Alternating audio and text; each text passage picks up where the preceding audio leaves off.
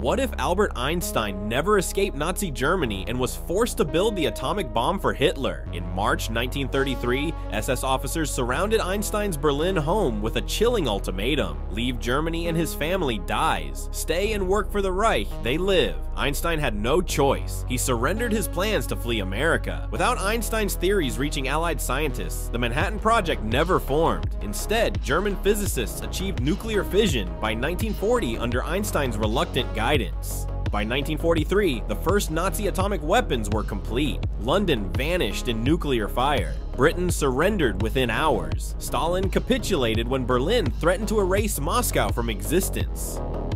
America stood alone, powerless against Germany's nuclear monopoly. Einstein watched in horror as his forced collaboration created the thousand-year Reich. By 1944, Hitler achieved true global hegemony through atomic terror. One man's coerced genius reshaped the entire world.